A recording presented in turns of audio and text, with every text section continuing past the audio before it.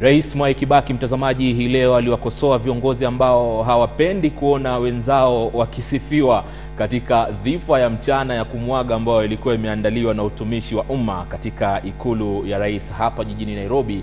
Rais Kibaki, ambaye hakutaja mtu yoyote kwa jina, aliuliza iwapo mtu anasifiwa na wale ambao wanaomsifu kuna ubaya gani. Franco Tieno na taarifa zaidi.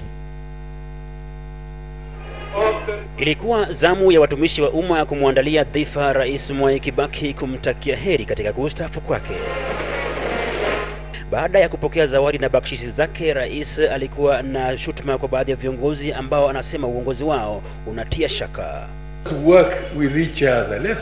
What is the use of your being jealous towards your neighbor? You know it's foolish. It is truly the most foolish game. But you know, you find a lot of people who otherwise would be very useful, but they don't carry on. They still feel badly towards somebody else. And not because he's done anything, just because he's doing slightly better or he's being appreciated by the public.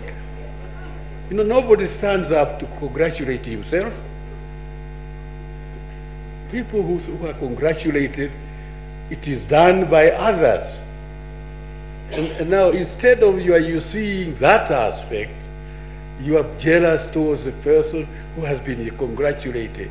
Wafanyikazi wote wa ikulu ya rais walikusanyika pamoja hii leo kwenye dhifa hiyo iliyohudhuriwa na wakurugenzi wa mashirika yote ya serikali. Rais Mwai Kibaki sasa amesalia na siku 3 kuwa ofisini kama rais wa Jamhuri ya Kenya.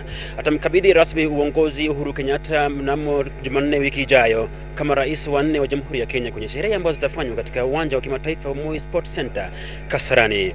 Kwenye dhifa ya leo aliyoandaliwa na tume ya watumishi wa umma humu nchini, rais amewashukuru wananchi wote kwa ujumla kwa ushirikiano katika kipindi chake cha uongozi wa miaka 10. Franco Tieno, KTN leo katika ikulu ya Rais, Nairobi.